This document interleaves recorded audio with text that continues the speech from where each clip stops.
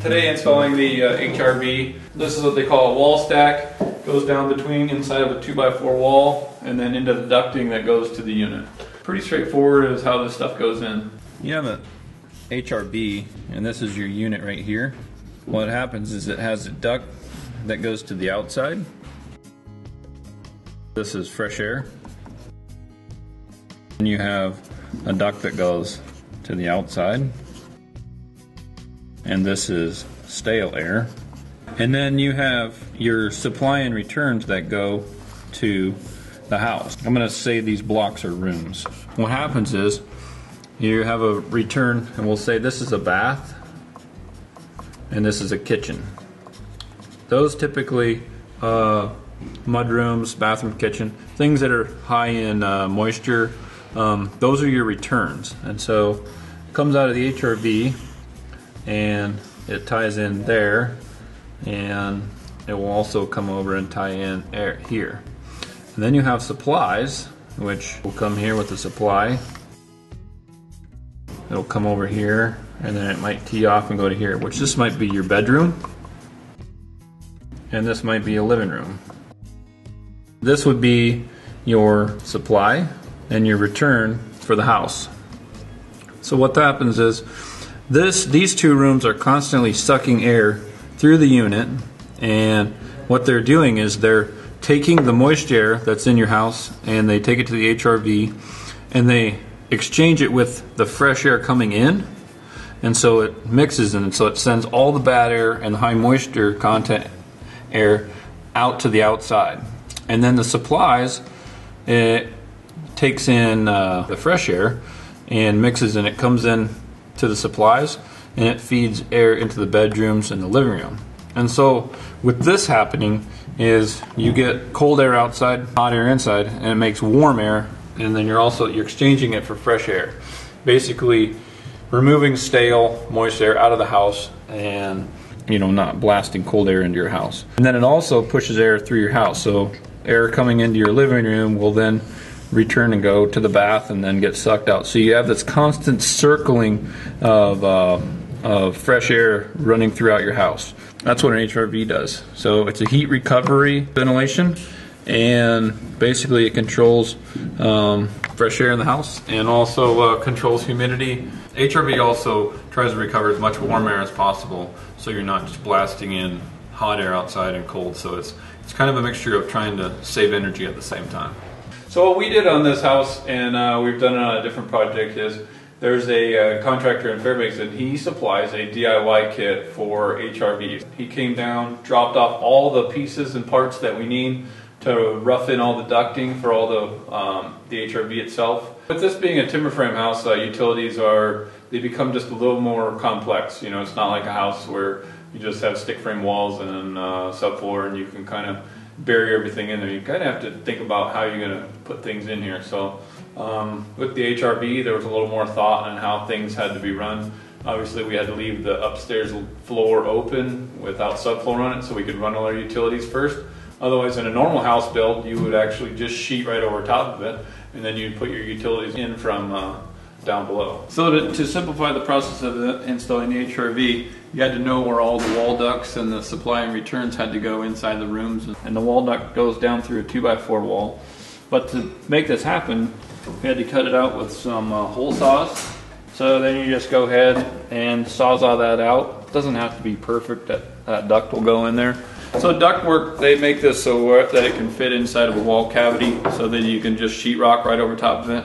This is 6-inch duct, so in the oval it'll still have the same amount of CFM, cubic feet per minute of air movement, that it'll still be able to move. This matches up with 6-inch round pipe, which should be downstairs, which you run in all the joists. When we go ahead and put this in the wall, we're going to cut it to length, and then we'll go ahead and snap this together, and it's just like stovepipe or ducting, and it just snaps in place. When you're running this ducting, is real important is making sure that all your seams are taped off. This is basically just a foil tape.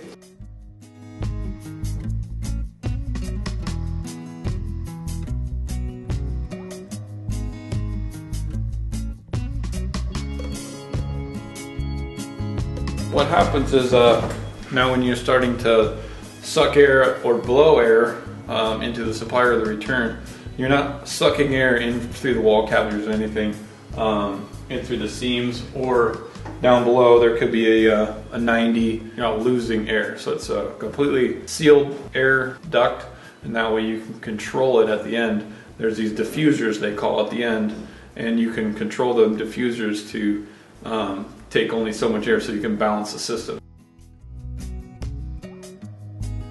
Now we're in the basement where the actual HRV unit's going to be, and we had to have a starting point. So you can see here we have this is going to be the return line. The unit itself will be over here, and this will be the return. And as you can see, we ran 6-inch ducting in the floor.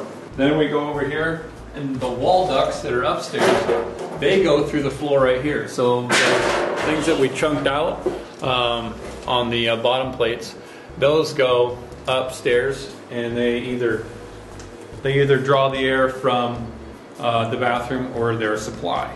This is nothing but a simple wall boot. So transitions from 6-inch pipe to an oval, which we go up through the walls with.